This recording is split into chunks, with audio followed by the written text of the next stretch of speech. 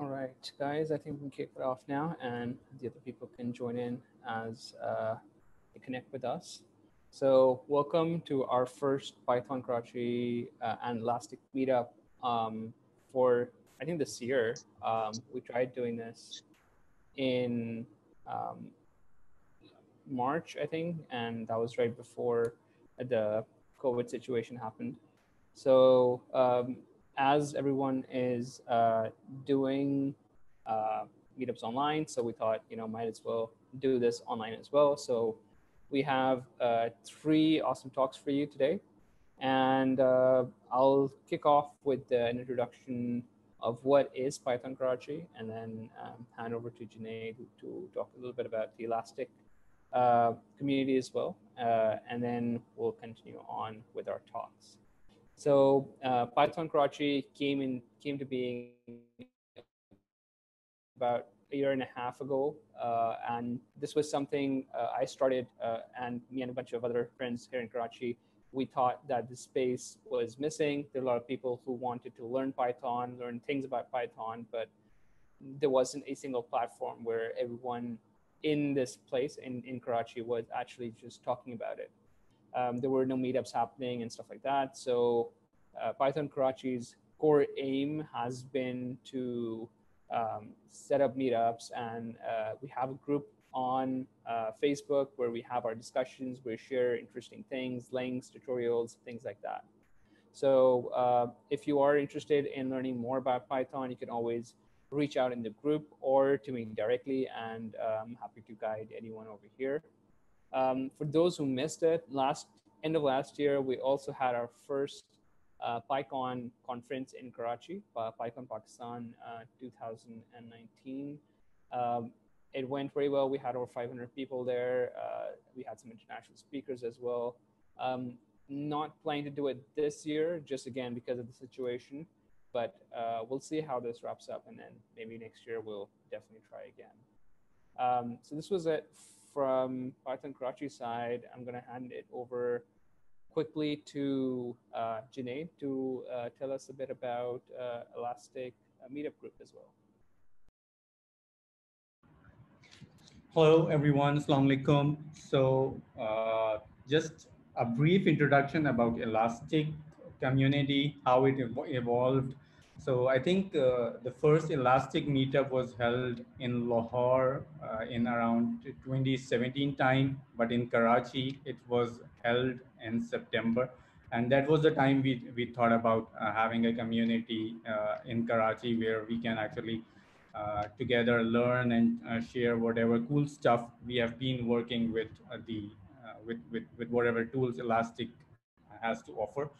And so the first meetup, in-person meetup, was held in September, and then we had a total of two in-person meetups. One was at Semantic, the other one was at Folio 3, and then in this particular, you can say, meetup, it was originally planned to be an in-person back in March, but due to, again, COVID, we have to actually shift it to the the remote ones. So overall, the primary purpose is again learning the newer technologies and sharing it with the different people around, so that again we have some collaborated effort going on that particular front as well. So yep, we are looking forward to have more such events in the future. And after the event, please feel free to join our Facebook pages, both the Python Karachi and Elasticstack Group Pakistan as well, and do share your valuable feedback on those particular platforms. Also, the recordings of these sessions will be shared, and I think in next couple of days those will be shared on the respective community pages. So, yep, that's it from my side. Back to you, Mashhood. Awesome. Thanks, Junaid. So we're going to dive right into our talks for today. And we're going to start with a talk on Elasticsearch first. And then we'll have two more talks on Python. So I'd like to welcome Mr. Waseem Asif from Kabi Technologies to share about using ELK for data processing. Over to you, Waseem. Thank you, Mashan. Assalamu alaikum, everyone. Hey, guys. Okay, so my name is Waseem. Let me actually share my screen as well. So today we're going to talk about how we can use Elasticsearch for data processing and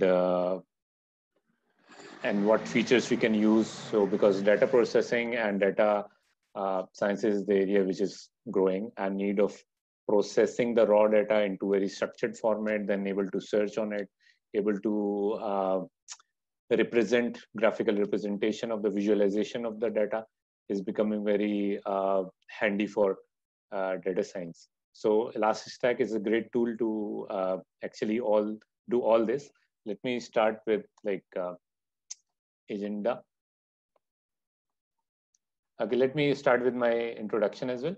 I'm, as said, Waseem. My name is Waseem I'm Elasticstack certified engineer. I have about 5+ years I've been working with Elasticstack, which was known to be Elk Stack. I have, before that, I have been working, actually I'm working still with Solar. So 6+ years experience with Solar and 9+ years experience with full text searching, which using Swing Search, Solar, and then Elasticsearch. So in total, I have about 10 years experience dealing with full text searching. And so at the moment, I am founder at Kavi Technologies. At Kavi Technologies, we focus very specifically on Elasticstack and full text search related and data processing, data visualization kind of projects. And we are located in Karachi. Then before that, I was architect at Folio 3, which is also a renowned software house for Pakistan. Before that, I've been working as product manager at TradeKey, which was a B2B portal. And you can view my LinkedIn profile if anyone is interested. So today, what we're going to see is that why do we need Elasticstack? Then an overview of Elasticsearch, Elasticstack actually. Then a detailed overview of Elasticsearch, Kibana, Logstash. So how we actually use this into data processing, data visualization, searching, structuring, or manipulation, or anything else. So as you guys know that data science have a very specific process. Like first part is to obtain the data, because data can exist in many different formats. It can be a simple file, it can be a API, it can be a web page, it can be HTML, any sort of data which we need to interact with and we need to use. And obviously next logical step of it's to scrape the data and clean the data and structurize the data. That is the area, like these two areas are the basics of Elasticstack. And then there is explore model, where you look into data, you see what kind of data is available, what kind of anomalies we are having, and what kind of issues we are facing with data structure. And in further then we create models based on the data, same data, and structured data. And then we do a lot of machine learning jobs. We can use it in machine learning, or we can use it to generate automatic alerts. We can use it to analyze the situation without human intervention required. And then obviously the driving results from that data interpretation.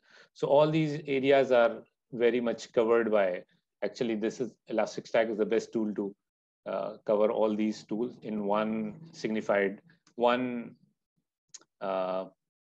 we can, is a one-shop solution for all these issues. Okay, so in normal life cycle, we get data something like this, like a lot of logs coming in from somewhere. Like if you are system analyst, or you're system administrator, or your security administrator of the network, you will see data generated like this on servers. many of you already very familiar with them. And with the, like, we are having a more and more data sources, more and more servers, cloud servers. Not only servers, applications generate a lot of data. So it's only making our life worse, which is to like how many screens we can look at, and you see at this speed you cannot even guess what is going on. So what is my system under attack? What's going on my system? Is somebody requesting a specific page? Or like there's so many use cases where we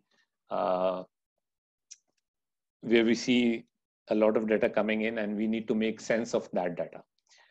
So in this particular session, I'll be discussing a case where we had very similar situation.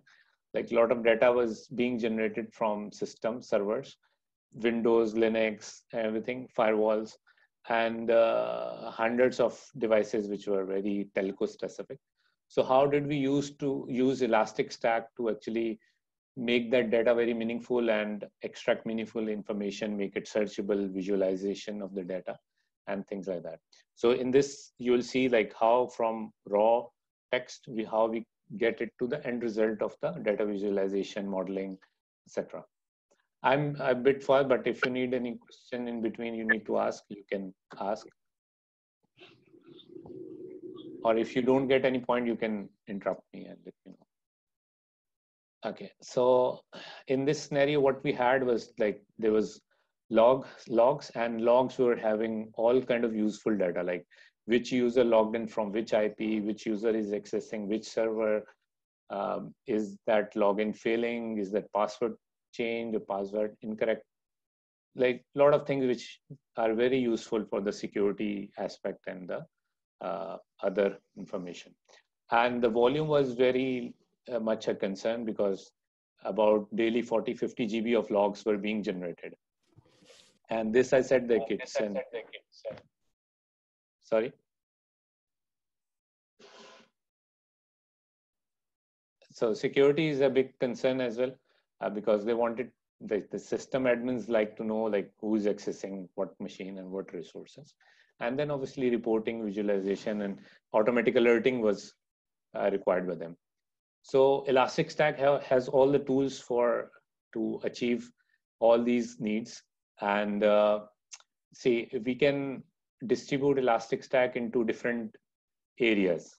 Like Elastic itself offers a packaged solutions as well. For example, logging, metrics, application performance monitoring, uptime, security analytics, application search, sites search, enterprise search, and all these managed, cloud hosted, or you can download as well, and you can you can self-manage those. So these are the package solutions which we can have a major distribution.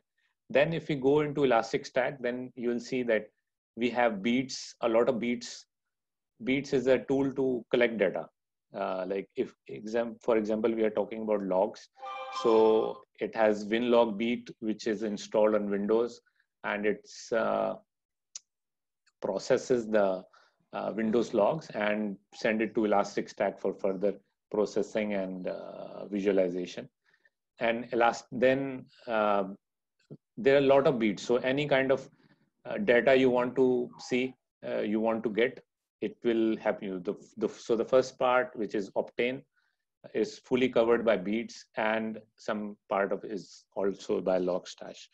Logstash is a tool which is used for incoming data processing. For example, we are collecting the data from syslog, from files, etc., and then we want to perform additional operations on that data before we store it into Elasticsearch.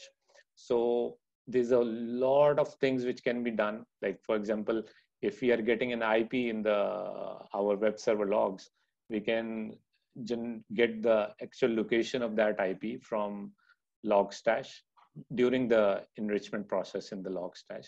So we can produce easily very interactive location-based map of the from where our users are requesting.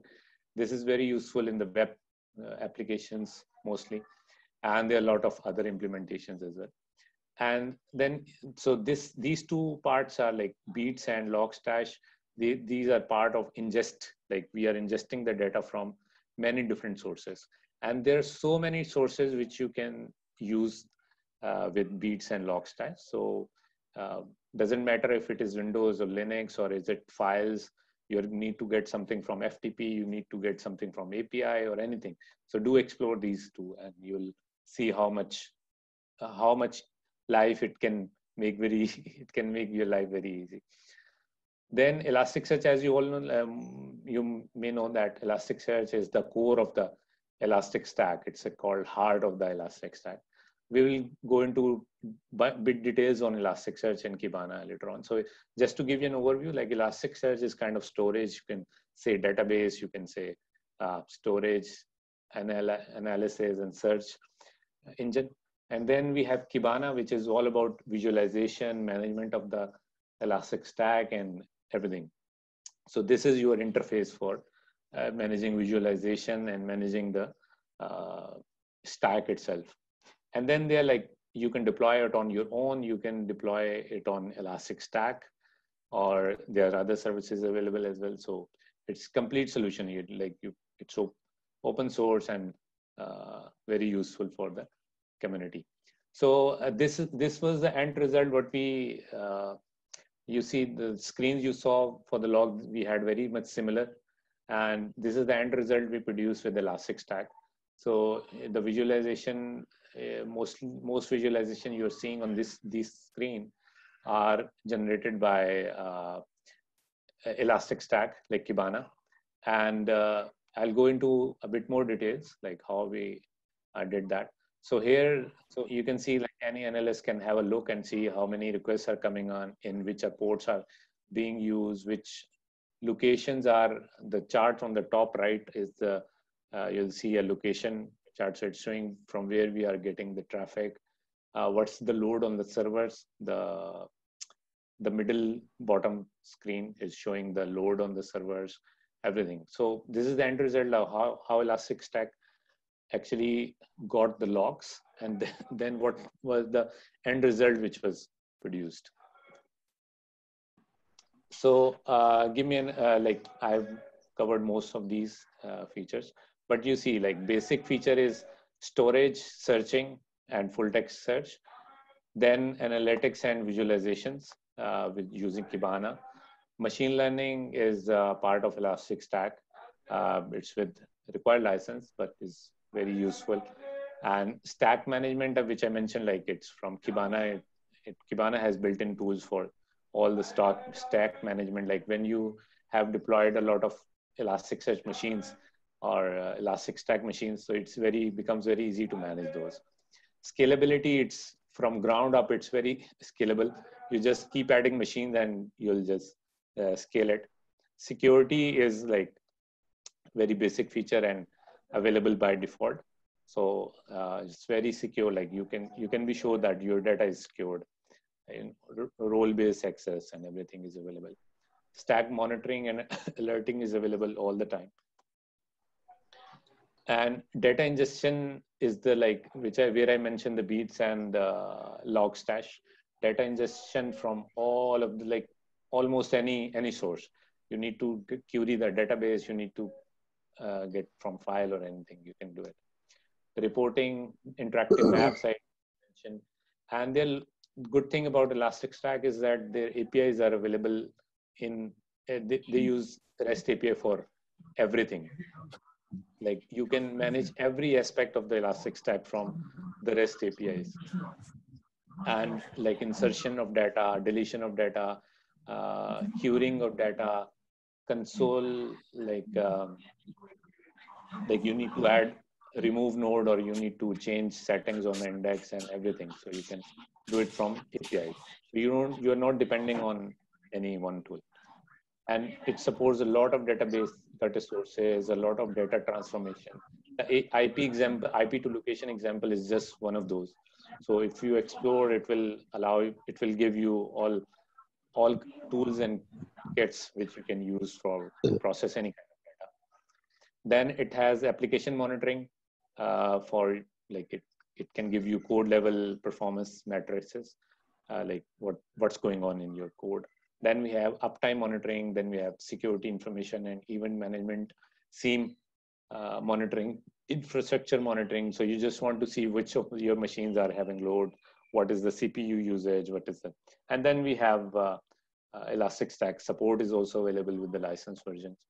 And so many people ask like what's free with the Elastic Stack and what is not. So I just jotted down a small list. So so free stuff, there is a lot of free stuff with Elastic Stack. Full text searching is by default free. Data ingestion is free. Data sources, any kind of data source is free, like is available in the free license. Data transformation, visualization, application performance monitoring agents, infrastructure agents, uptime, and it's not yet like scalability is like free. You can add as many machines as you want. Clustering and high availability is default feature of Elastic Stack. Automatic data rebalancing, like if you had only one machine and now you have ended up having 1 terabyte data on that machine, and you just add another machine and it will rebalance your data, like it will split data between the two nodes and all available nodes as we add more nodes. So it's all free. Cross cluster search is available in the search. There is an also like cross cluster application, like you want to manage multiple cluster in multiple geolocations. So replication is required license, but license is also a very cheap as compared to other alternatives. Machine learning, see, basic data visualizer is free, which is itself is very good tool. Like if you familiar with data, you know, whenever we get the data, we need to explore like what interesting aspects are available with the data. So data visualizer help you explore your data, like what we have, from where to start with. And then there are some features which require subscription. So that's not part of the discussion today. So we'll just skip through. As I mentioned, like we'll go a bit detail in Elasticsearch itself. So as I mentioned, it's called heart of the Elastic Stack. All the storage is done in Elastic Stack. It's very scalable. It has RESTful APIs for all the aspects, even managing nodes, removing node, adding node, everything. Then it's very fast. You will not find any tool which can handle this much of data at this pace. Like there's so many tools available other than Elasticsearch, but you'll find it best of the breed. It provides all the analytic abilities.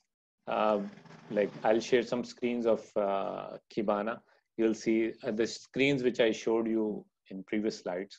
So you can see that how many, like we are looking at so many different aspects of the data, and we can drill down, we can do full charts, dashboards, and a lot of charts based on Elasticsearch.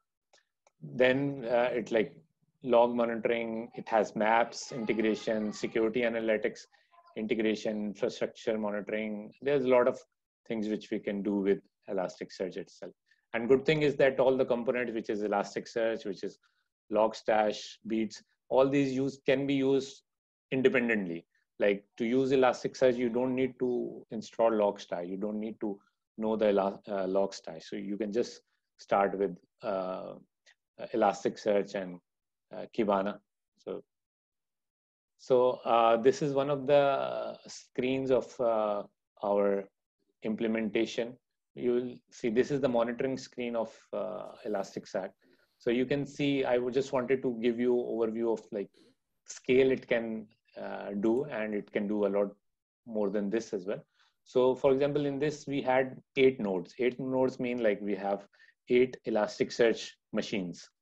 And we were, at that time, we were hosting 4.1 billion documents, and which was 3.8 terabyte of data. Like if you have tried any similar tools in the past, you'll see like 3.8 terabyte data is not it's not a small deal. So, and this was screened for very initial. I can tell you like it's more than 12 billion documents at the moment in the same cluster. This was initial initial stages of the project. So it had 4 billion. Otherwise, now it's about 12 billion at least, I can remember.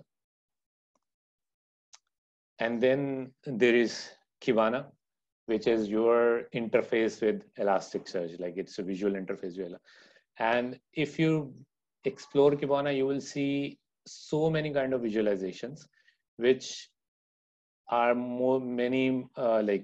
which are day-to-day need of any person who is working with data, any person who is working with data sciences or just exploring data sciences.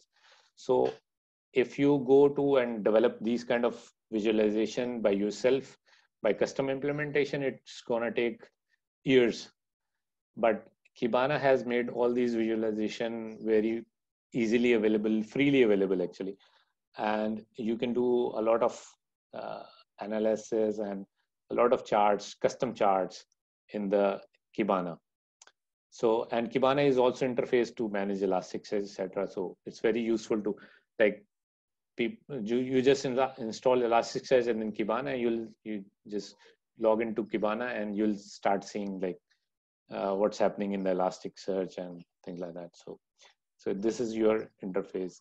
It also hosts the interface for machine learning, graphs, networks, location-based and location-based maps. You can see in the slides as well.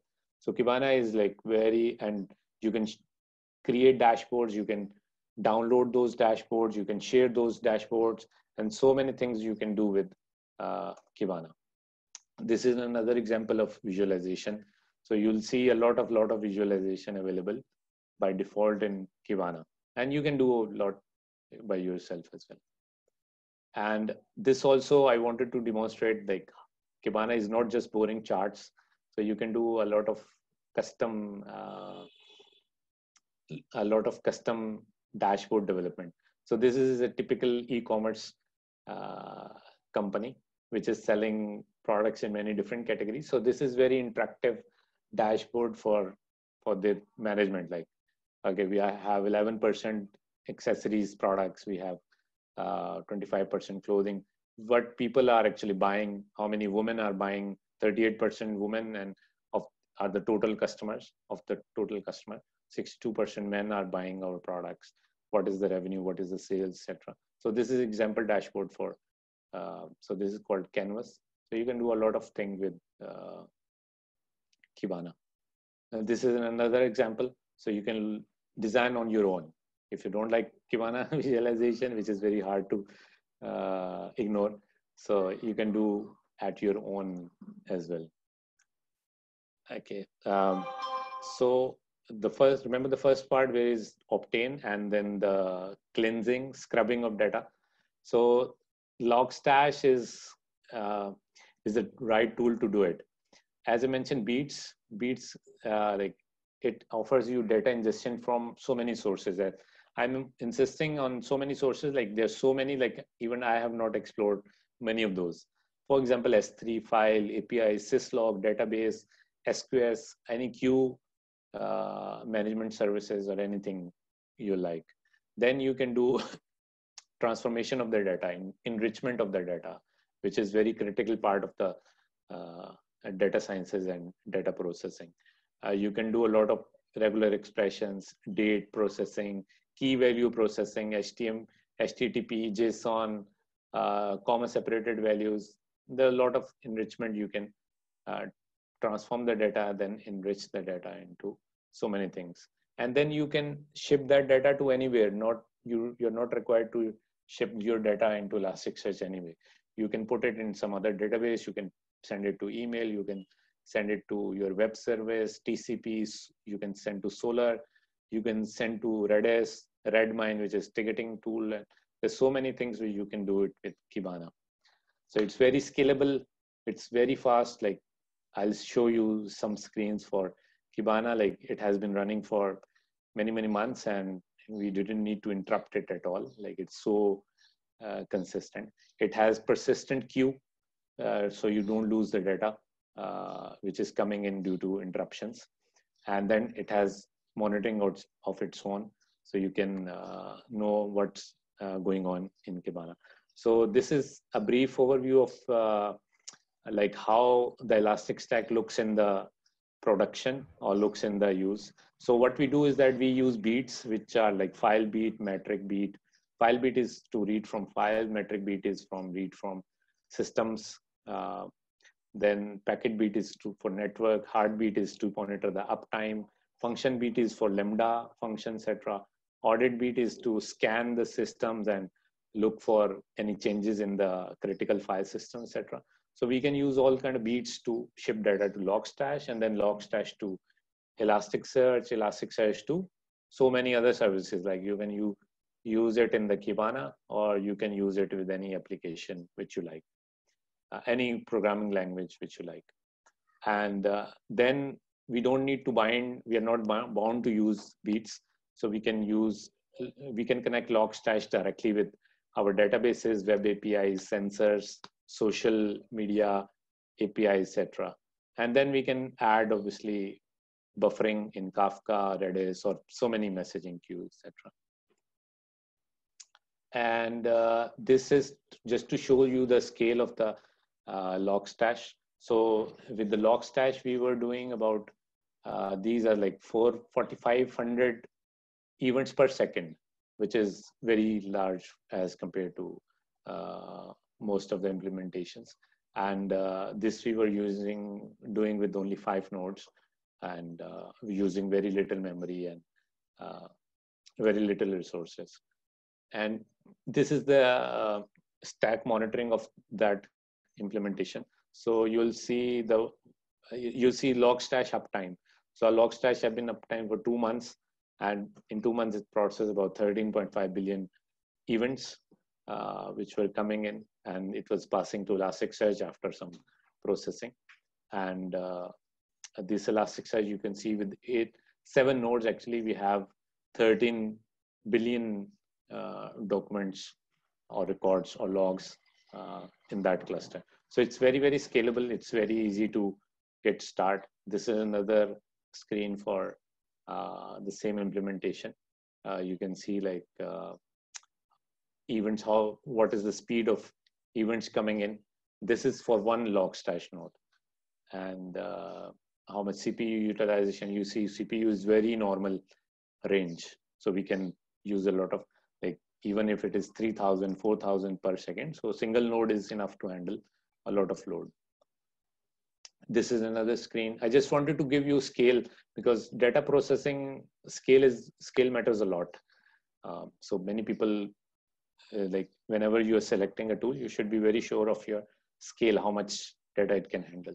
So this is another example of the same Logstash pipelines. So you'll see like 2,000 events per second, or 2,000, more than 2,000 actually on average. Enrichment, I think we don't need to go into much detail of enrichment. Like if you explore, you'll there are a lot of tutorials available from Elastic, a lot of available, so you can look into more details on this. These are some beats which I mentioned, so you can look into beats to collect data from so many different sources. So you don't need to write your own coding to actually get the data. This is another implementation of Elastic Stack, which is for security and information event management system. And Elastic Stack comes by default, so you can use it. You can secure your infrastructure, monitoring your infrastructure with this system, and with all free. This one I'll skip. And at the end, I'll just give you like what Kavi Technologies is at. So at Kavi Technologies, we implement, like we have been working with Elastic Stack for since very beginning of it, and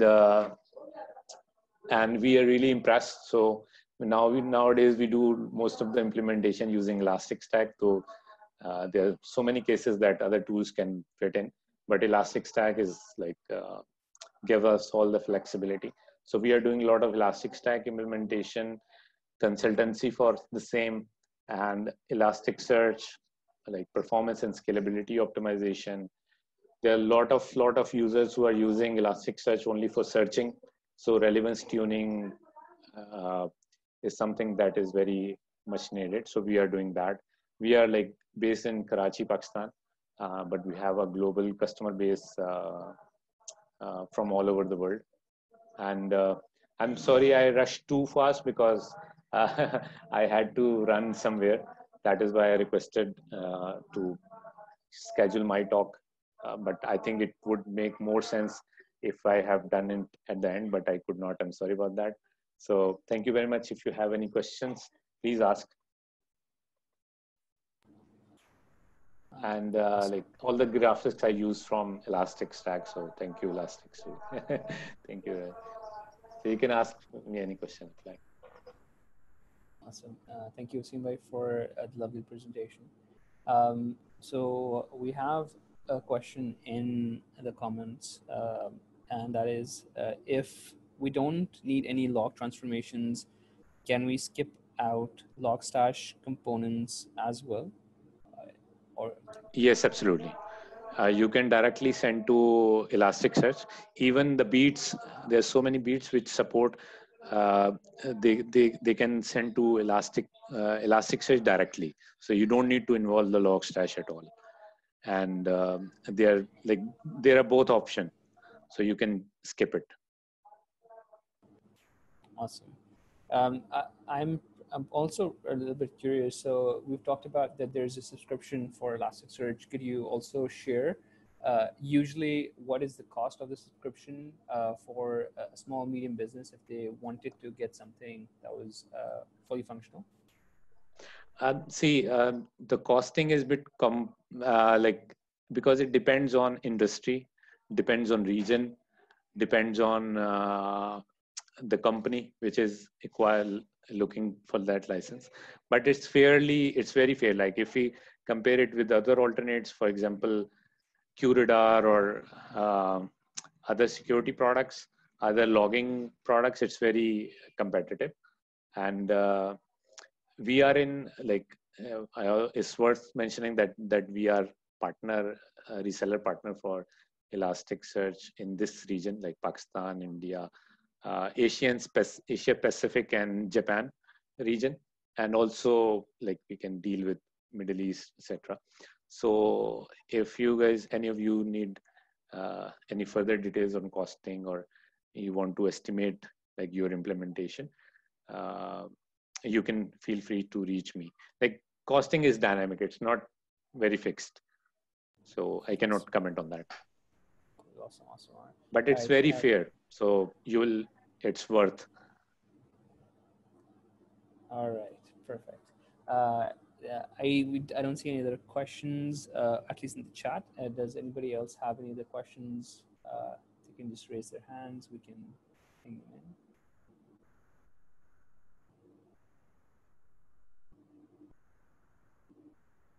Looks like there are no more questions. Awesome. That was it. Thank you so much, Waseem bhai. Thank you very so. I'll be running away, but thank you very much for gathering and arranging. And so it's good to connect with the community. Awesome. So thank you very much for the opportunity. Thank you. Bye. All right. So next up, I think I'm going to go ahead with my talk on Django with GraphQL. Let me just share my screen.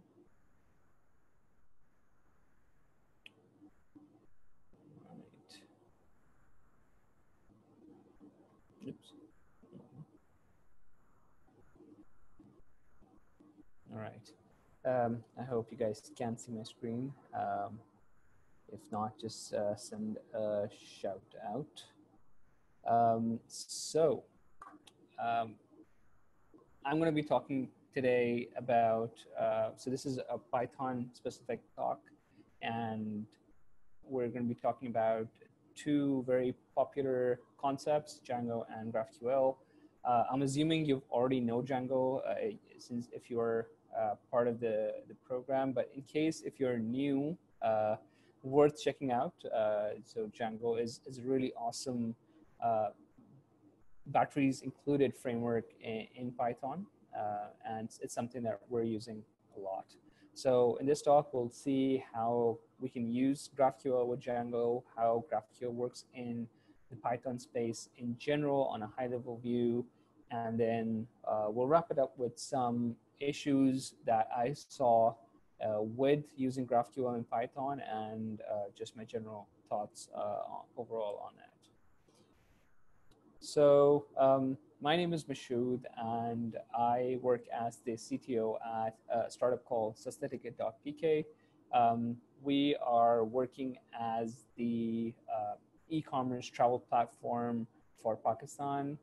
So right now we're doing flights and hotels, but hopefully in the coming months we'll be doing a lot more cool stuff like Umrah, buses, trains, and whatnot. So we are primarily powered by using Python. A lot of our services are in Django as well, and our front end is mostly React. I'm also something called Google Developer Expert for Web and Angular. Google Developer Expert is a program from Google that essentially you get this badge if you're very active in the community and you're sharing a lot of stuff like I do. If you like to know more about the GDE program and more, so I also kind of run this podcast. I started this recently a few weeks ago, and over here you can find out a little bit more about things that interest me, different tech topics, including the GDE program. So getting into the topic at hand today, let's start with a quick introduction of what is GraphQL, and then we'll dive into how do we use it with Django. So GraphQL was something that was released by Facebook, and this happened all the way back in 2015. The basic premise of GraphQL was that Facebook was trying to fetch data, and what they realized was that they were passing back to the client a lot of redundant data over their APIs. So they wanted a flexible way to query data and manage their APIs, and from their perspective, REST just wasn't cutting it. So the whole protocol was essentially designed and implemented by Facebook. It was open sourced and then later transferred over to Linux Foundation so that Facebook essentially doesn't control it anymore. Now it is an independent platform that is growing on its own. The cool part about GraphQL is that all of your work happens on a single endpoint. So your GraphQL receives all the requests on this one endpoint, unlike what we are normally used to, and it processes all of these requests in a specific manner, and we'll talk about that in a bit. So if you want to get the highest level view, so GraphQL is considered to be a query and manipulation language. So that means that it is not a database, so it does not store data, it only processes the data. And more specifically, it processes the queries. So we define what kind of data we have, and then we're able to query that data in a very flexible manner. And it also has something called mutations that allows us to change that data in a very specific way. And my favorite thing about GraphQL is the built-in type system it has. And type safety is something that we have, I mean, personally, I think have struggled with a lot over the last several years with REST, because on the back end, we're building something, we create models, we create a lot of code, and then on the front end, the developers take some sort of feedback from the backend developers, and they create their own models and everything else. And a lot of the time, there is a mismatch of what the properties hold, what their types are, what their names are, and then when they try integrating, at the end of the day, that's where all the clashes happen. So with the built-in type system, you can ensure that whatever's on the back end is definitely the same on the front end, because the type safety otherwise will not work. So this is something that's very useful, that's part of GraphQL. So we talked about types, and the types of GraphQL are derived from what's called a GraphQL schema. On the right, you can see what a schema looks like. We essentially define what we call types. And over here, I've defined a very simple type called character. This is a movie character. And I have defined two properties on that. One is name, which is of type string, and the other one is appears in, which is an array of episodes. One important thing to add here is the exclamation mark, the bang at the end, which implies that this is a required attribute. So you can obviously have optional attributes, and adding that bang kind of enforces, okay, this needs to be configured when we create this object. So this is part of the validation of the schema. Now, the cool part about the query, which we're going to talk about on the next slide, is that so we don't have to return all the properties here. So, and that's where the typing part comes in, right? So once we've defined all the options here, once we start querying it, we can choose which ones we want. So if we just want the name, we can get the name back over here. So if you look at the query, the GraphQL query is, so you have an example on the side, on the right side, and it's it looks very much like JSON, but it's not JSON. So over here, we're querying a hero object with a name and height. So we could have way more properties on this, but we're just fetching these two properties because these are the two ones we need. And this is part of the power that GraphQL has. And right now, we're obviously fetching one model, but we could easily fetch multiple models and even submodels. So if the hero, we wanted the hero's episode, so we could ask for the episodes, and then inside episodes, we could just ask for the name of the episode or just the ID of the episode or any other information that we wanted, right? So this is essentially what the crust of GraphQL is. It's a very powerful query engine that allows you to query in exact way you want. And it obviously supports all sort of sorting and filtering and get the first one or the last one or whatever in however form you want, right? The final concept is GraphQL mutations. And mutation we use to modify the data in any way, be it creating data, updating data, or deleting it.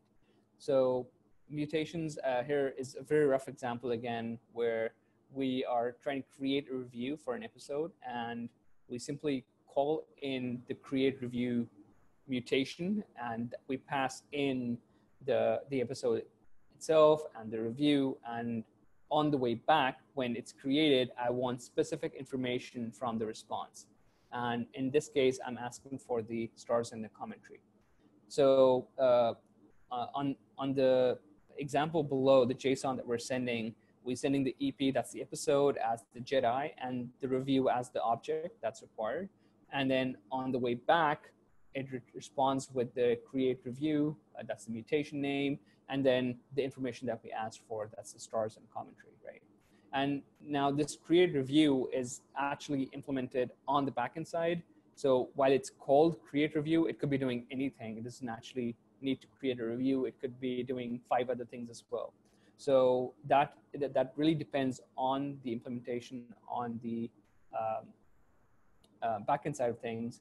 But from a front-end perspective, this is a descriptive name, so kind of gives you a sense of what it's going to do. One other cool thing is how errors are structured in GraphQL. So if there is any issue in the API, like in this case, in this example, there is an authentication issue, then we have 2 attributes on the top level. One is data, and that returns all the data that we've asked for. And the other one is an errors, and that's an array. And if there are any errors, then we'll essentially get this array filled in. And now, important thing over here is that you will always get a response of status code of 200 from the GraphQL request. So that's no longer something that we check on the GraphQL side of things. And we're always looking at the errors array and trying to figure out what kind of error has happened. so that we can then show the appropriate message to our front end. So now that we have an idea of what GraphQL is, I just want to pitch it against how we build APIs today, and that's REST APIs, and just try to get a sense of what are we doing differently, which should be obvious now, but just as a summary. So in the REST world, when we're creating a CRUD API, we're talking about creating get calls, and then get detail calls, and then delete, update. So for each model, we go ahead and implement all of these APIs. So we have a structure in place that kind of helps a lot, and that kind of helps us get a direction. But at the end of the day, it's still very hard, especially when it comes to creating those very specific functions, very specific operations, which are custom on that model. So then you start going into this this place where you have all of these different URLs and you have no idea what they're called and how to call them. So if you compare that to GraphQL, single endpoint, you can essentially request the schema on that endpoint. And if you're using one of the playgrounds that GraphQL provides, then you'll automatically immediately see all the models that are available on the back end. What are the types? What are the operations? What are the queries they support? What are the mutations they support? What mutations against the type system? So what is each mutation asking for? So within a few seconds, you have access to all of that data. And this is the main advantage of having a type system. The second advantage, which is also very obvious, is that when we build the REST APIs, we also have to add validation in our serializers, because we have to check if the inputs coming in, do they match the expectations of the model. And very much so in GraphQL, this is kind of built in, because you have to find the types. It will check and validate the types for you. And if it's not the same, it will simply return that as an error and let you know that, hey, you've messed up your type there. I've also mentioned in the previous slide that errors are slightly handled differently. We don't have any HTTP status codes. So that's a different way of doing things. And that kind of gives you a contrast of how are we dealing. So in terms of implementation, you're not just looking to create more APIs. We're just looking at defining the schema. That's the main big difference that is coming in when we're comparing the GraphQL with REST. So if we talk about using GraphQL in Python, this has been around for a little while, and you have several libraries out there. So Graphene is the most popular one. Ariadne, I think that's what it's called, is one of the newer contenders, and it's a lot more up to date, and it's meant to be better, and especially when it comes to things like subscriptions. So you have all of these libraries that are out there, and I've gone ahead and used Graphene because, one, it had the most documentation, and it integrates with Django very well. So and we'll see in a few minutes how seamless it is when it comes to using GraphQL with Django. So the good thing about Graphene is it maintains the same approach of the declarative class-based approach of that is similar to Django. So effectively, whenever I'm trying to create a schema, instead of creating that JSON objects or those JavaScript-like objects for my schema, I will simply declare Python classes. And one of my favorite features in this is that I can actually just give it my model, and it will automatically configure the whole object for me, so type object for me. And additionally, and we'll see that in a minute, is I can also control using a property which properties I want to include or not, right? So there's a lot of flexibility, and at the same time, it's very minimal. So you can just get started super fast and start using it, and then expand it as you get along. So let's see and how the code looks like. So here we're going to start off with a very simple Django model. Everyone's built one of these. So we built a very simple company model with two properties, name and is enabled. And I've defined their types as I do in Python and Django. The next thing is to define the schema. And in the schema, we have all the three things. We have the model types, we have the queries, and we have the mutations. So over here, we define the model type. And Graphene has this special object called Django object type, which essentially takes the model as the class in the meta. And underneath, within the meta, you can also define another property here that will take the attributes that you want to expose to GraphQL. And this is especially useful if you have like a model which has some internal properties that you're storing, maybe some states of different things that you don't want to expose to the front end. Most important thing here to understand is that when you're exposing your schema to the public, then obviously anyone in that public can access all of that data. Obviously, we'll talk about access control as well, but all of those properties will be accessible even though if you're using them or not in your front end. So this is something we have to be a bit careful about. So we definitely need this line drawn between what we have on the back end and what we're sharing on the front end. And we normally do this using serializers, but in this case, we essentially define that within the GraphQL types over here. So once we have our basic model type configured, we will then create the query object. And over here, I've built, again, a very simple query object. And you can see that in this query object, I have subclassed a few objects here. And one of them is the user query and the me query. And this essentially links to the authentication part, the authentication library I'm using. So instead of me creating the user query, I'm just using that from the library. And that's something we'll talk about in a bit as well. But for the query itself, all you have to define is the company's attribute and let it know that you're expecting a list of company type. So that's what's going to be returned. And when you resolve the companies, you simply select all the companies from the company model and return them. And everything else, the GraphQL, the Graphene library will handle for you. So if I request just one of the properties, just the name of the query, then it will know that it just needs to return the name from all the company objects.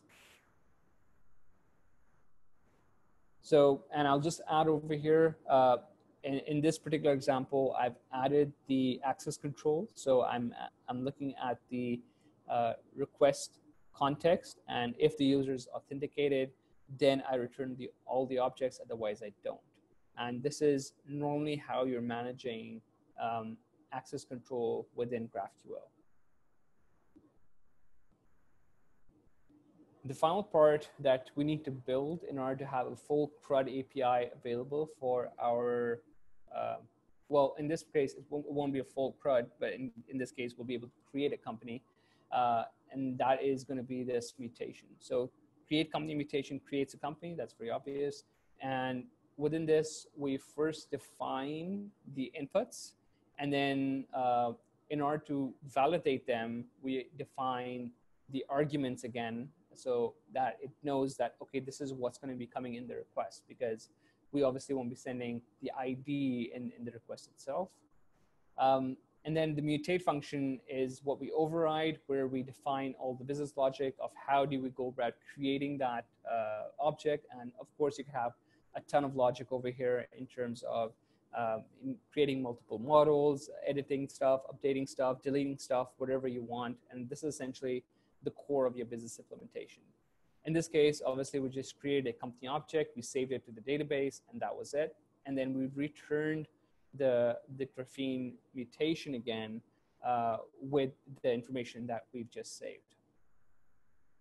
Finally, at the end, you'll notice that there is a mutation class. So any mutation we create, we have to include it in this class, and then we use the query class, the mutation class, and all of the the type classes we have, we register them into a function, and that effectively generates our schema automatically. And that's one of the strong parts of Graphene, right? So we don't have to go around creating the schema. This will be automatically created for us when we when we run the code, essentially.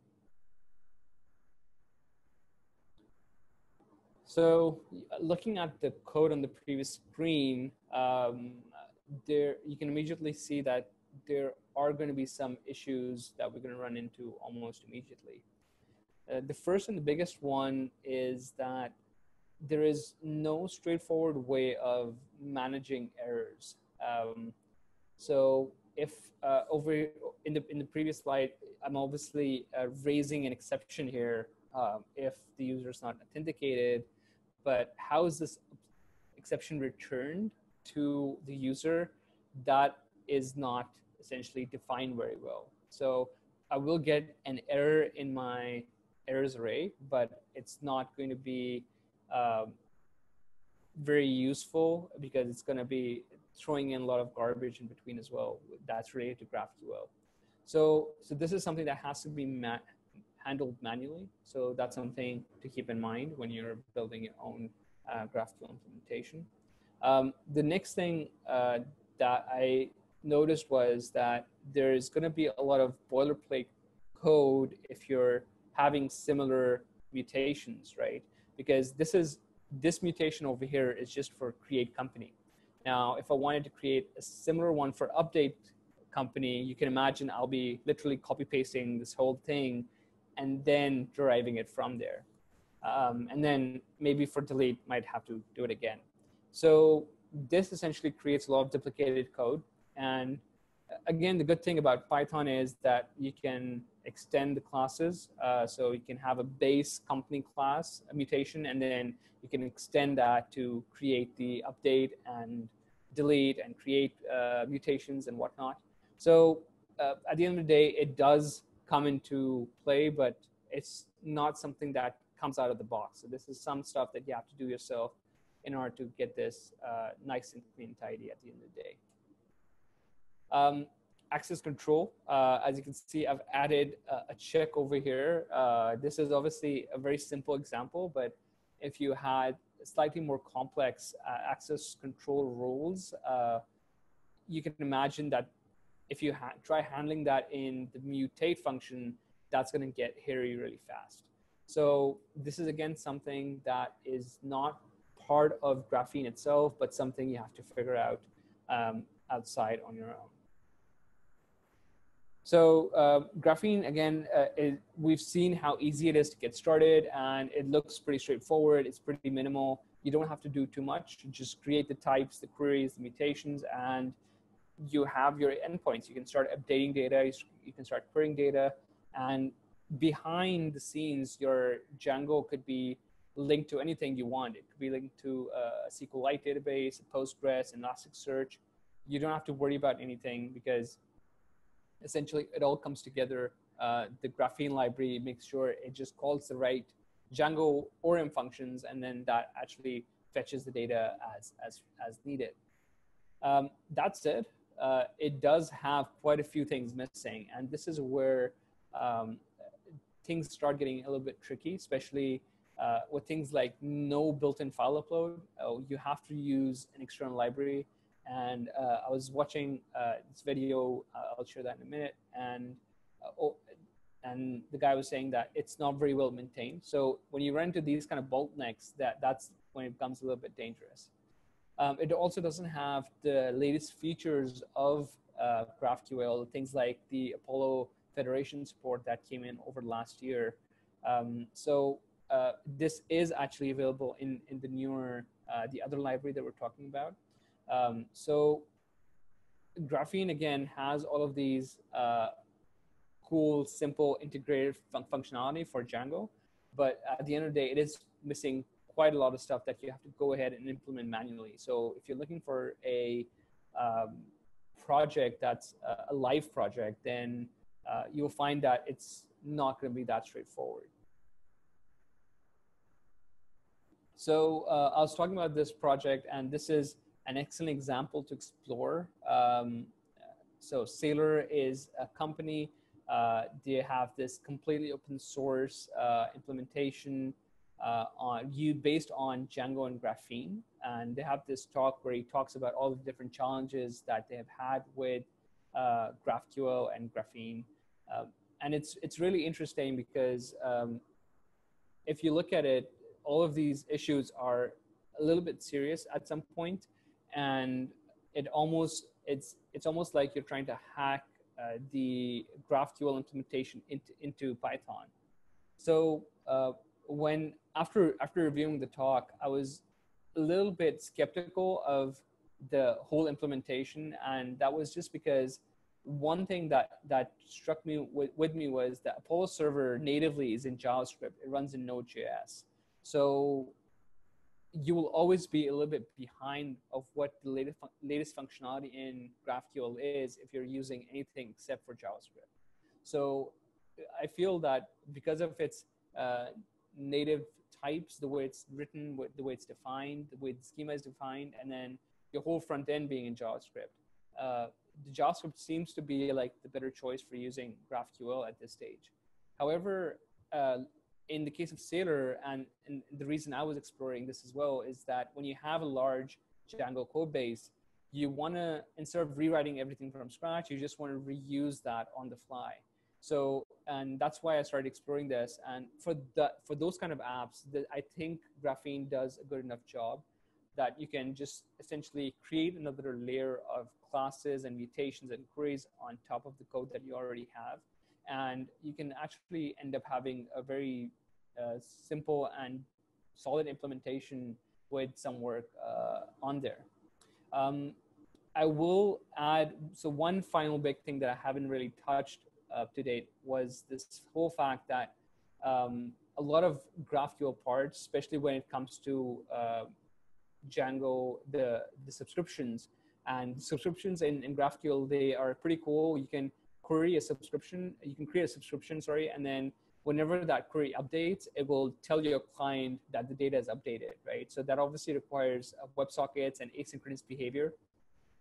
Now, if you talk about using Django with subscriptions, it does technically work, but we all know that Django inherently was built for synchronous workflow. So everything in the pipeline, from starting from Whiskey to your request, to your libraries, to your database handler, they need to be converted to async in order for it to work properly.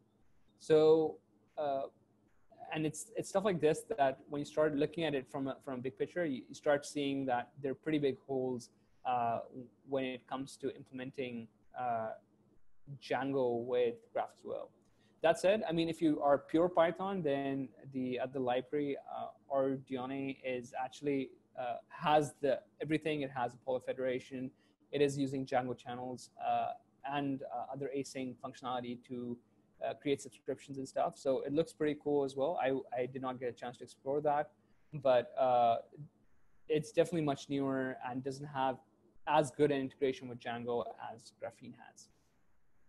So if you would like to explore this as well, so I over the last few weeks, I've been playing around. I created this GitHub repository where I've created a very basic starter, bringing all of this stuff that I've talked today into this repository.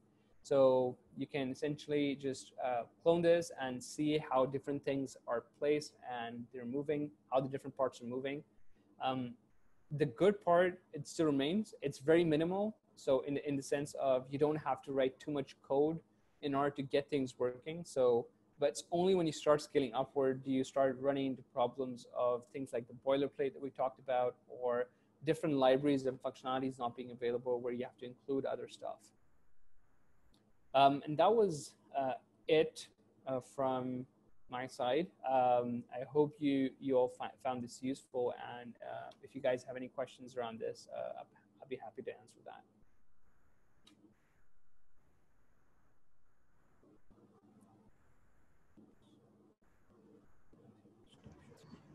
Yeah, Mashhood. So there are a couple of questions, I think, on the chat. Perhaps, like, if you can take a look at it. Yeah, I can see the question. All right, so so for the first question is GraphQL is a solely JSON-based query? Does it offer complex queryings like group by, etc., offered in SQL? So like you just saw, the syntax essentially allows you to define what you want, and then essentially you're calling a function, and you implement the function on the other side. So GraphQL itself does not essentially write any queries for you or do anything that sort. It just helps you define the request. So on the other side, if your database supports group by or whatever, you can write that query and return the data in that format. So GraphQL just comes in between. Another question: the name graph doesn't meant, and this library can only with graph. Yeah, exactly. So this library is not only meant for graph database, and this is just meant to be a middleware between your front end and back end. So effectively, it's a medium of communication, and you can use it with any sort of database, including in-memory databases, right? So we've seen our implementation with Django. Effectively, any database that Django supports, the model will link in and it will start returning that data like it sees fit. Cool. Any other questions or thoughts from anyone?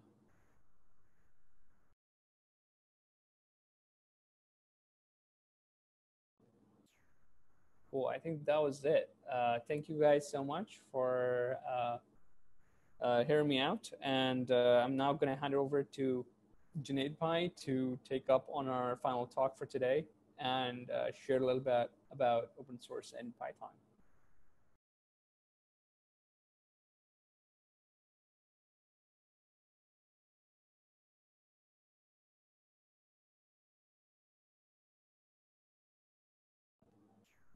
Yeah, I think Junaid, you're mute. Okay.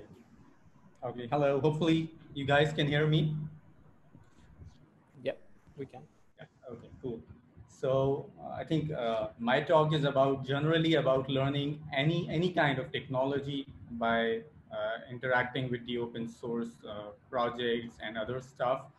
So I'll be starting off a bit with my brief introduction. So I think I am a software engineer at Security AI.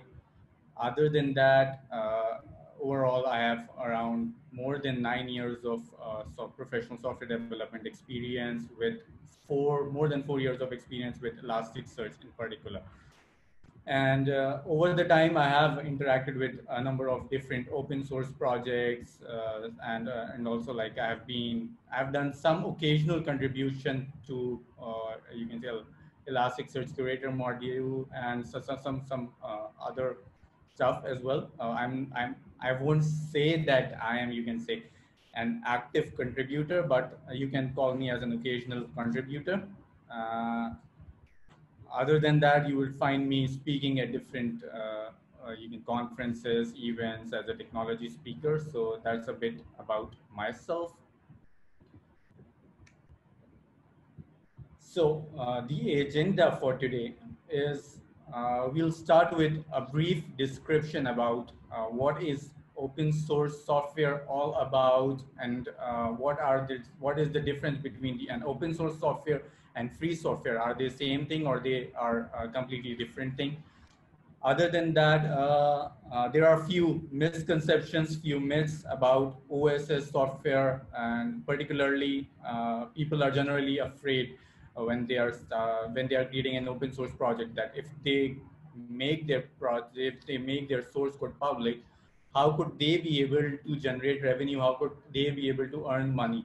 So we'll try to address those as well, and you'll see a few reasons and purposes behind contributing to open source software, why that matters, and what benefits do it provide for the contributor, and how we can contribute to open source softwares, what are the general steps.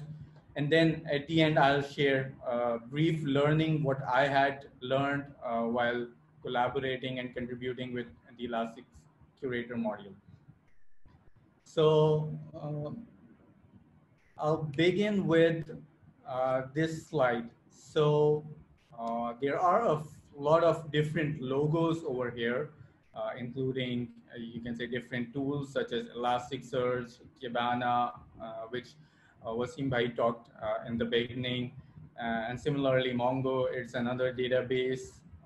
I think if you have been working with the different container technologies, you would be knowing Kubernetes and Docker, and most of the people have already, I believe, worked over Linux platforms, and similarly SQL, Node.js, Angular. So these are a lot of different tools, and even there are also some programming languages such as Python at the top, and Java and C. They all are actually they open source. So they all belong to the open source family. And if you want to take a look at their source code, that is primarily available in some form, either over GitHub or through some other mechanism. But the source code is generally available. And by the way, I would just like to, if you guys can raise your hands, if you have worked over any of the tools mentioned over here, so that would be good. If there is an option of raising hand in Zoom calls, so that would be good. Yeah, I see a number of different people raising their hands. So most of us have already worked in some way on some sort of open source software package.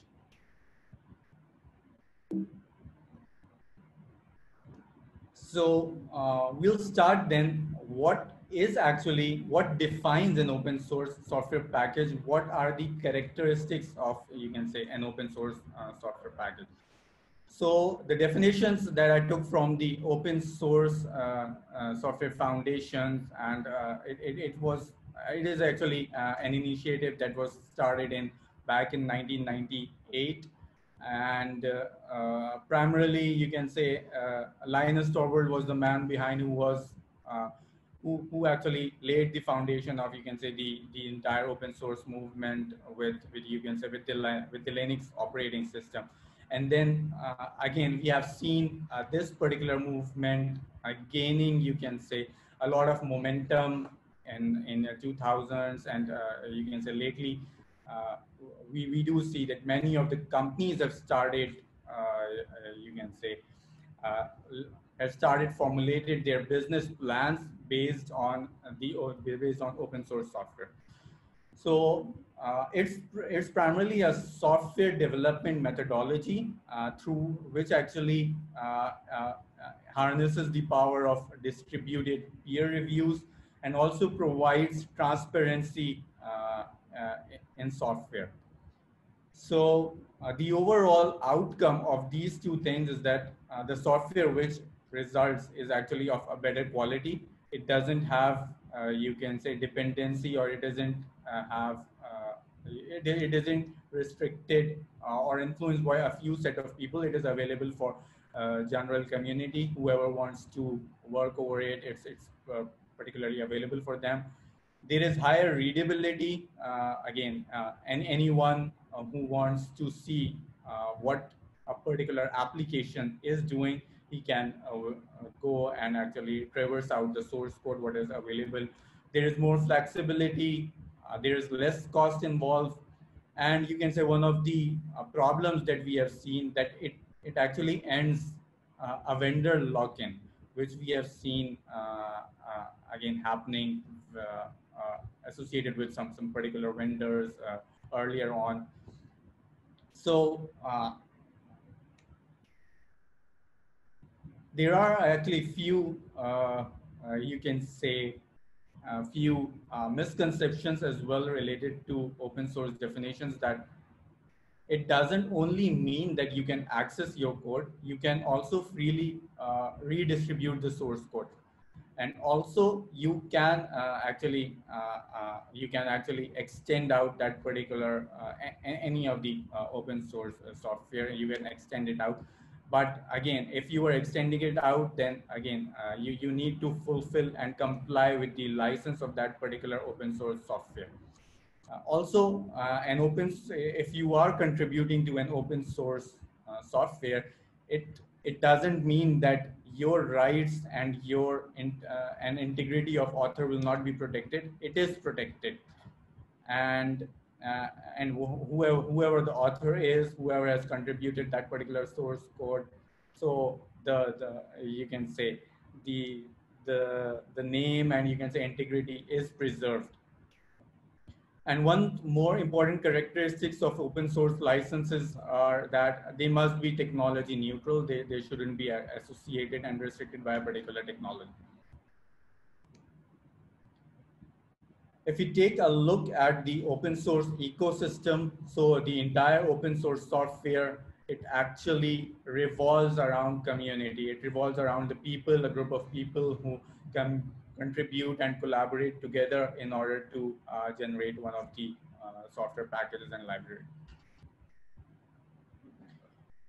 As well, there are few myths that we consider that, okay, if a software is freely available, if a software is available as an open source package, it would be less secure because there isn't any company, any particular, you can say, company behind it. It is generally thought, but that's not true because we even we consider that open source software is more secure than some of the proprietary software because it has more number of eyeballs going over it, more number of reviews, more number of people are reviewing the code. They are actually collaborating over it, and so stuff like that. The other thing is open source is considered harder to maintain because the responsibility doesn't lie with a few set of people. You can't say that a few people will be responsible for maintaining the entire code, but it's the community which is responsible for maintaining it. The ecosystem has evolved over time, and now we see that again there are many people who are actively contributing it. So the maintenance responsibility is distributed, and we find that with a number of processes defined and with a number of, you can say, mechanisms in place, we find it open source software as more readily maintainable as compared to the proprietary software. The other concern is that there is less support available for open source software. You can say that the support is not less available for open source software, but you don't get it readily available. There isn't any SLA defined in order to get response from the open source community. But we have seen the model have the business models have evolved over time, and we see different companies actually supporting and maintaining different open source packages, and they have their different subscription and licensing options in which they offer you can actually get support by actually paying some amount of money, and then you can get support in a predefined time for that particular software project.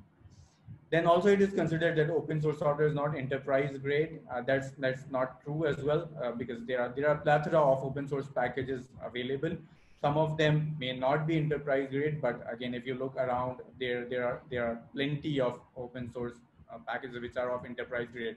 Even if we take a look at the logos which we saw earlier on, in fact, all of those softwares are of high quality and are readily available and deployed by many you can say multi-million-dollar companies in production environments. The other misconception is if you are making your software open source, you cannot earn money. So the models will change. You will not be earning money by selling software, but there are other methods available through which you can generate revenue for your businesses. Those are primarily based around service-based models. So you can generate pretty much large amount of money. Even in fact, we are seeing a trend where a lot of companies have actually started moving to the open source platforms, and they have been actually generating. They are quite big names.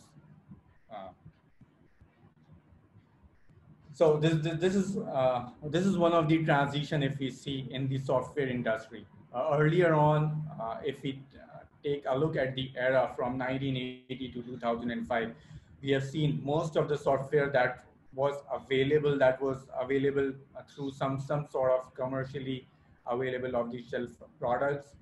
You may have again many of the Windows products available. Then we have many different kinds of softwares like the Office one, Adobe Photoshop, and other stuff. Those are primarily available. You typically buy licenses for that particular software, and then that license would have been associated for a particular system. But over time, we have seen the transition to a SaaS-based model where, again, software services were offered by companies as a service. And again, you can just use those services through those applications are deployed in cloud environments, and then you can use it through some sort of web portals and other stuff.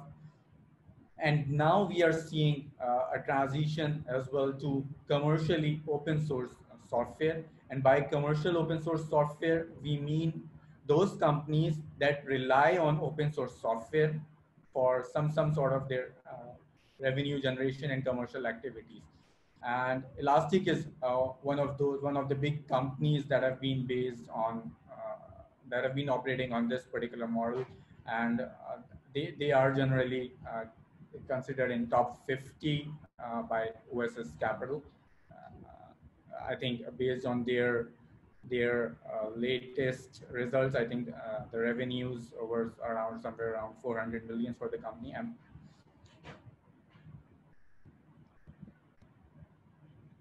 so moving to some of the core values which open source software ecosystem has. So the core values include collaborations. People must be collaborating together, and there is transparency of code. You can actually track out from where the request was originated, why the request was originated, till the time when it went into, you can say, it went into the release, when the code was actually written, and then when it was merged into the base branches. There is also the principle of generosity and meritocracy, that okay, if you are contributing quality code, whoever is contributing quality code, actually the software gets merged into base branch, irrespective of any kind of discrimination against gender, race, and so on. There is also innovations around. So again, you will see plenty of innovation going in the open source area. You won't find the you can say proprietary software to be innovating at that much higher pace at which an open source software is actually moving on. So we'll see why we need to contribute to open source software. So just want to see. So if we, one of the major reasons behind contributing to open source software is learning how to write high quality software. And by high quality, there are a number of different dimensions of quality. So one particular area is quality in terms of functional correctness and in terms of performance, how well a software is performing when it comes to scale, and how well the software is performing with respect to different cases, and does the software able to address all of the cases. There are other aspects as well, other dimensions, which include software readability. Is my software readable to other as well or not? That's one dimension. Does my software cases automatically tested, or automatic test suites developed for my software or not?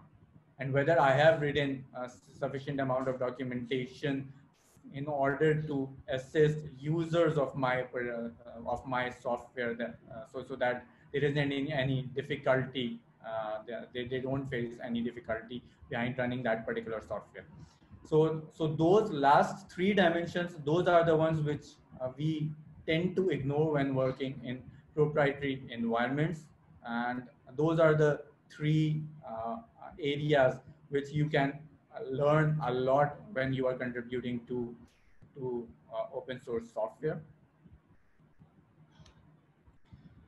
There are the other reason is that you also gain to learn about the processes inside behind software development. So each of the organization when we are working with, we tend to have some software development processes defined for our organization, and they are specific to our organizations. And we tend to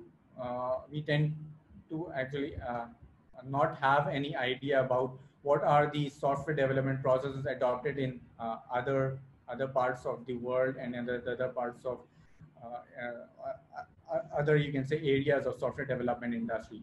So if you want to learn, open source is probably one of the best case through which you can learn around different, you can say, version control systems, how version control system is used in different scenarios, and how we can actually continuously, you can say, write code and get it quickly shipped it into production environment. So in order to do that, there are CI/CD pipelines defined, and if and Jenkins or Travis CI, they are perhaps they are probably used in order to integrate your source code to run quickly the test cases to know what is the state of the quality of your project, and then getting it quickly shipped into release.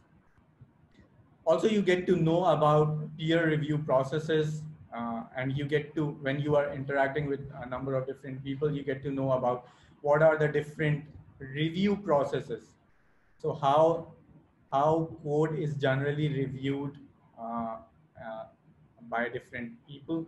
So you get to work with different peers and then understand their mindset, how they are reviewing your code, and then automatic test execution, how it can be done. So those are a few areas, and those aren't only the software development processes that one may have. There can be some other aspects as well.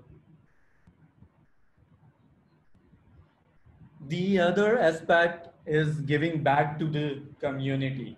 So that's one of the coolest aspects, that you are developing something for others which other people are using, and you get to know quick feedback, that who is using, and did they find any bugs or what is their experience. So again, you can get quick feedbacks through it.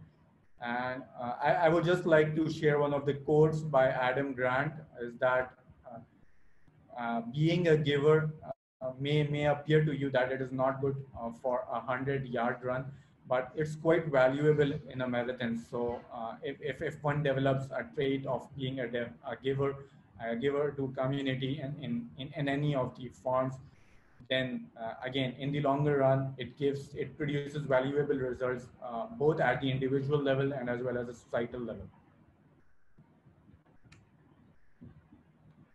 The other thing is you get a chance to build an awesome portfolio. You get peer recognition, you get community recognition, and then once you get recognitions, it actually raises your prospects for getting better jobs, and again, working on maybe newer projects, getting involved with other people's, maybe working on a startup or some other stuff. So again, there are better future job prospects for it. The other thing, you meet amazing people, you grow your network, you find mentors as well while you are collaborating. So that's one of the again an awesome benefit of collaborating with open source.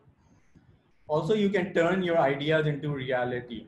So again, we know that a great project typically involves a large number of, you can say, people contributing together. But if you are working in a proprietary environment, you won't be having an access to large amount of funding. So in that particular case, again, if you have a great idea, what you can do, you can follow a 3-step process. You create an open source project for that particular idea, build a network of people around it, and then again, by collaborating with those people, you can turn this idea into life and into reality.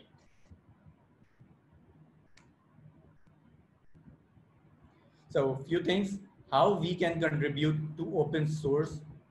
So I think this is, I actually was listening to one of the talks, and I think I've mentioned that talk in references section as well.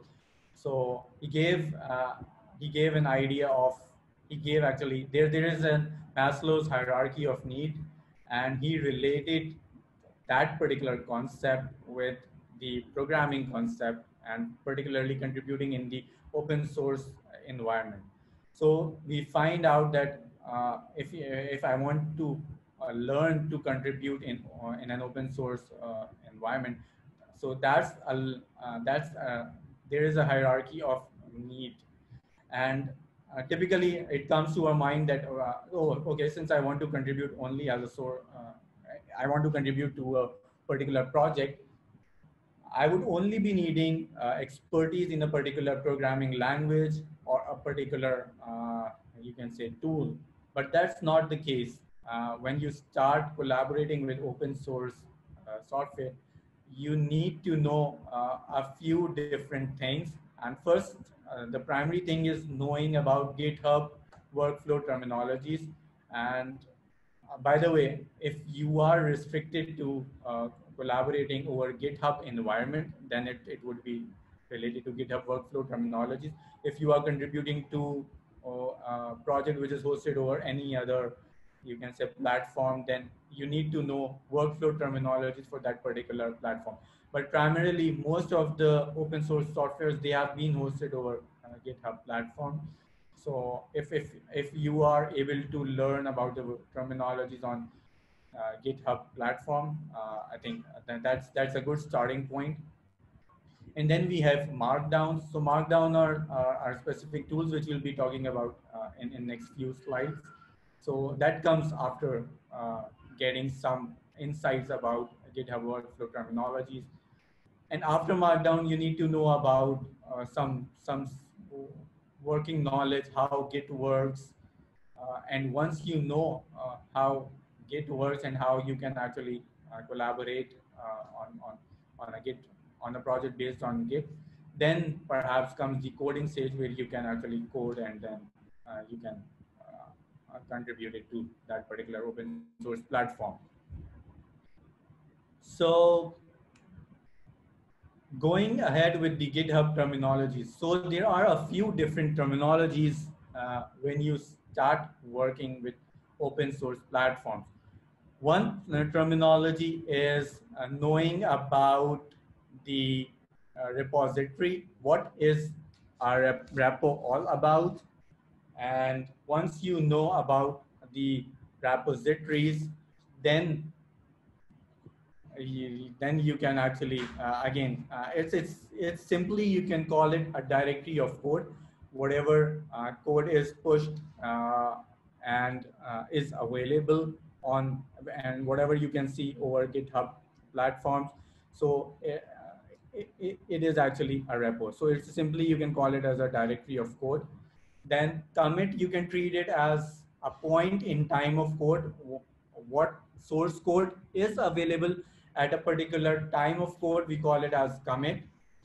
And then a branch is a particular version of committed code. So you can see that again, if you want to see what if there can be numerous versions of codes at a particular time, because since Git is distributed, so a large number of code, a large number of versions can be worked simultaneously at a particular time. Then we have master, and so we'll see master is the default branch. And then we have pull requests. So when a particular version of code is ready to be merged into base branch, then we generate pull request. And pull request is simply means of generating generating your changes and getting them merged in the base branch.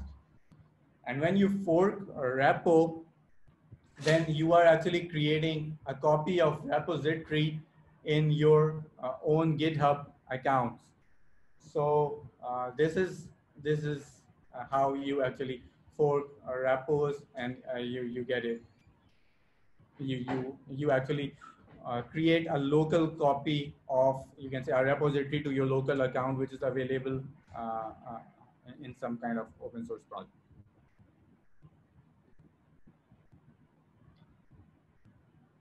So we talked briefly about markdowns, and markdown, you can call it, it is a lightweight markup languages, and primarily this allows you to style your codes and by defining some sort of, you can say, syntaxes and uh, some sort of, you can say, plain text formatting syntaxes through which you can style out your text, which is available through documentations, through README, and other stuff.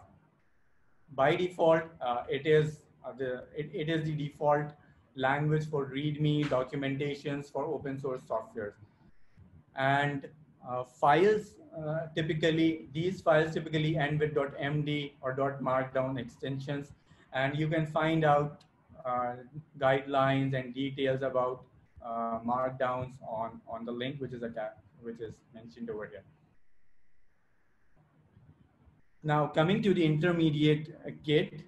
So typically how you work is that you take a clone of a project, and take a clone of that particular project on your systems, and then you work on those systems, and whatever work that you have been doing it on it, so that particular work is actually available on your local system, and till the time you haven't added it, it is available in your local working directory. But when you add it by a git add operation, then those particular changes gets pushed to some sort of staging area, and that staging area is also maintained on your local system. And when you add those changes on your you can say system, then you can commit it, and then once you have committed those changes, those gets actually uh, those gets added to your local repository. And once that change is added to your local repository, you can push those changes, and then it gets added to the remote repository of your forked branch. And then once you are done with all the changes, then you can perhaps go to your GitHub account, and then from your GitHub account you can raise a pull request against the remote repository available from the organizations for which you want to contribute to. So once you have contributed it, then it's all about coding, and it's all about what you want to code. And then again, uh, uh, so those are few things, you can say, prerequisites that are required before contributing to an open source project. So you can choose a project. Sorry. Sorry. I think it was just background noise. Okay.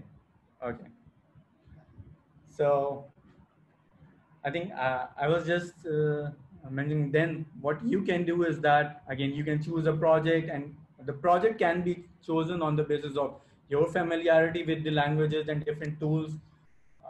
You can search by a specific language of interest. So if, for example, you are interested in Python, you can go to GitHub, you can search Python, and you will get the different projects which are available on GitHub account for that particular language. You can also look for projects based on the recent trends, which are the projects which are actively being worked on and which are the popular ones. So if you want to learn out some of the technologies which are which is quite popular in the community, and that can perhaps increase your job prospects, you can just visit GitHub and observe the trends. What are the trends?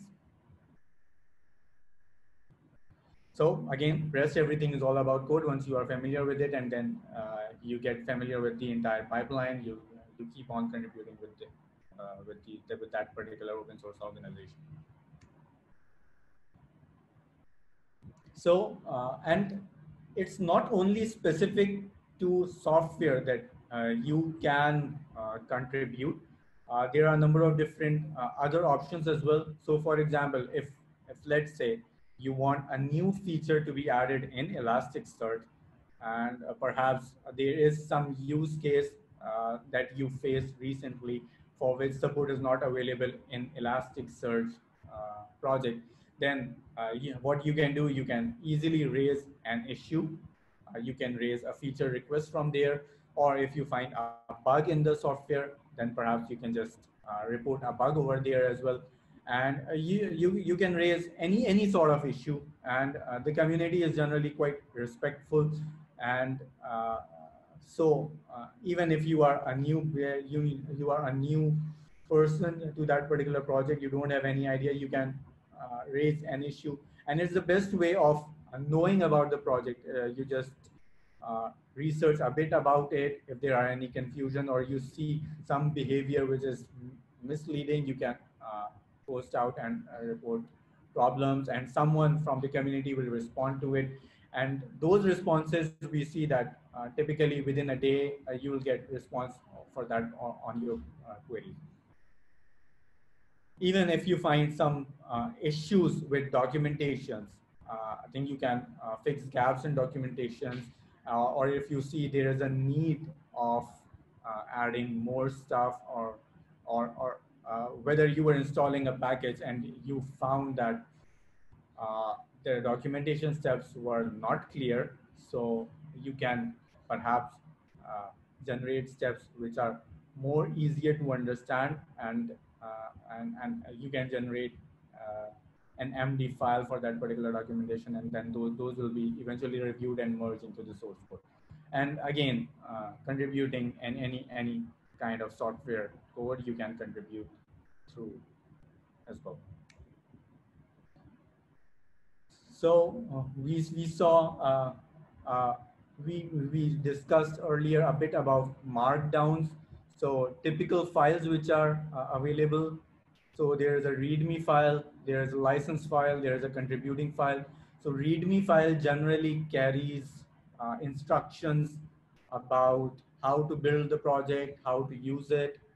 There is also a license file which deals with what under what license the open source project is released, what are the terms and conditions, if you are using, if you are adding something to that particular project, uh, and so what are the conditions that apply to you, etc. So before you are using any kind of open source applications in your project, I think you should always refer to the licensing part of it, because down the line, I think if there is, if you are not complying with some of the legal parts of it, then perhaps it can actually create problems for you.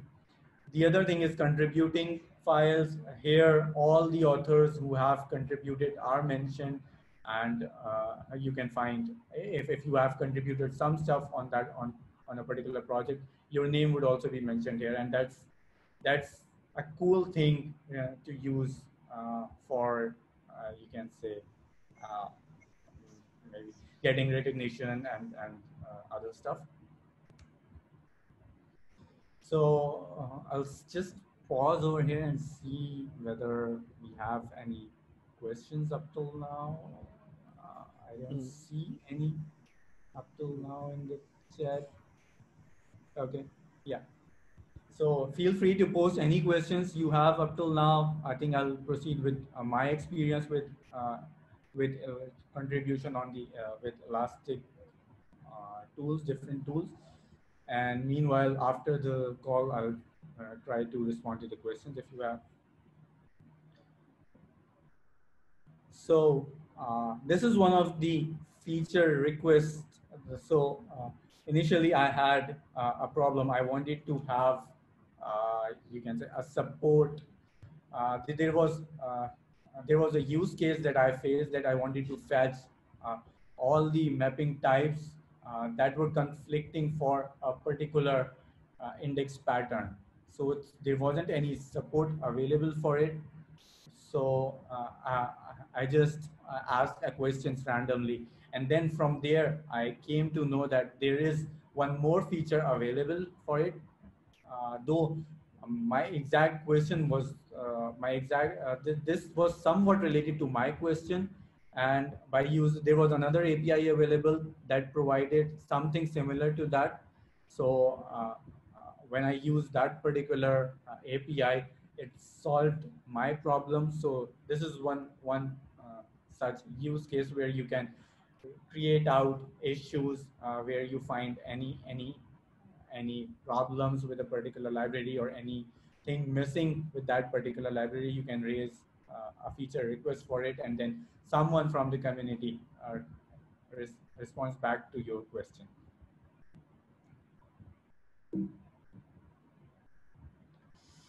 Also, I found that inside the documentations for Elastic, I found that there is a missing piece. So typically there are a number of queries which include exist term and terms query, and this ignore malformed option was also supported with terms queries as well. But those terms queries was not mentioned as a part of documentation. And when I was just going through the documentations, I found that okay, perhaps that should be added. So I just raised a pull request uh, containing that particular terms query as well. And that was eventually merged in Elasticsearch documentation. So again, anything which is available as open source, the entire community has a responsibility. And if we find anything missing to it, I think we should actively try to contribute to it, be it either on the documentation front or the code front, or any functionality that we would like to add. Then I also had some experience collaborating on the Python front on Elastic Curator module. So Elastic Curator is a module that allows you to manage indices in Elasticsearch clusters, and it is written in Python.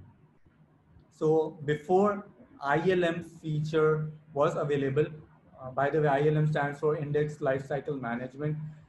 Before ILM feature availability, Elastic Curator was quite extensively used. After ILM availability, I think most of the stuff is managed by Elasticsearch itself. If you have ILM features enabled through Xpack, you can actually get it done automatically by Elasticsearch clusters itself. But before that, we extensively used Elastic Curator, and we wanted to have some sort of new supports, like for example freezing and unfreezing indices. That's one of the options available in Elasticsearch. So for that I raised a pull request, and if you want to go and see, there is a reference for that particular pull request. I'll briefly go what were my additional learnings from contributing to the source code. Some of the learning was general, which we mentioned earlier. Uh, what could be the purposes and reasons behind contributing to open source platforms? But other than that, with respect to Python contributions or the software or contributions with this particular pull request, what I learned was I came to know about Click library, which provides some cool mechanism of you can say passing command line programming options through Python decorators, and you can add simple decorators on uh, uh, classes and functions, and then again the command line processing capabilities are automatically added to it. I also get to know about unit test framework. So Elastic Curator has an integrated Travis CI pipeline, and through which they used to test uh, the curator, the functional working of curator with different Elasticsearch versions as well as different Python versions. So all of them were done in a seamless fashion, and for each commit that was done. And after that, you get to know about whether what was the status, whether some of the test cases were broken down or not. So those are few aspects that I get to know about. The other important aspect is learning asynchronous means of communications and learning to be patient. So again, if you are if you have any query, again, the entire community works on asynchronous means of communications. So you create out issues, you post out comments, and then you wait, and you eventually get a response back from the community. So that's one of the ways in which open source community works. And the typical proprietary environments, typically they more work on synchronous means where people collaborate together and people schedule calls together. But in the open source worlds, it happens that you actually uh, post your queries, and then you wait to get your response back. So that was one other aspect that I learned. By the way, this is just a snapshot of how Travis CI was integrated. I have just added a snapshot for my particular PR. So you can see that for each run, you can say there was a version selected, and there was a version selected for Elasticsearch, and there was a version selected for Python. And the test was run for all of these combinations. And once all of the test cases are passing, there is a tick mark added to the pull request, and that tick mark indicates that everything is working with this particular pull request. And if there aren't any other questions by the reviewer, it can be safely merged into the base branch. So yeah, that's it from my side. So do you have any questions? Yeah, feel free to add it on the chat box. And you can also join our Facebook page, which is available. And this is for the Elastic Stack Pakistan. We also have a Python Karachi Facebook page as well. So that was pasted on the event link, so you can also join that. So I'll wait here for the questions.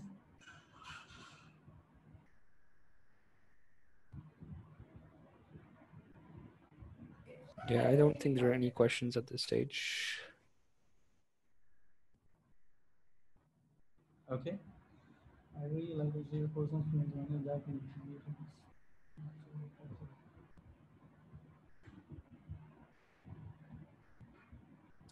yeah, that's true, Zainab. When you are contributing it, you are also helping some other people, as well as you are also learning at the same time. And you are also learning from people from different geographies. And again, you get to know mindset of different people, how they think. And again, it helps you to be detailed oriented and more thorough in your designs.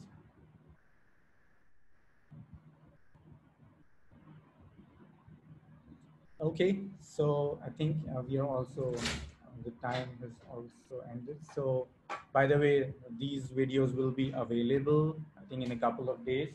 So that will be available on the Elastic YouTube channel. So you can subscribe to those as well. We'll also paste link on the respective community channels as well. Awesome. Thank you, Junaid. I think that was a very interesting presentation. Cool. I think, guys, that's about it for today. I hope you enjoyed it and learned something new. And yeah, if you have any questions, feel free to reach out to me or Junaid, over our communities or through our social media profiles. And we will try scheduling these meetups more regularly in the coming weeks. And hopefully see you all again over there soon. Thank you all.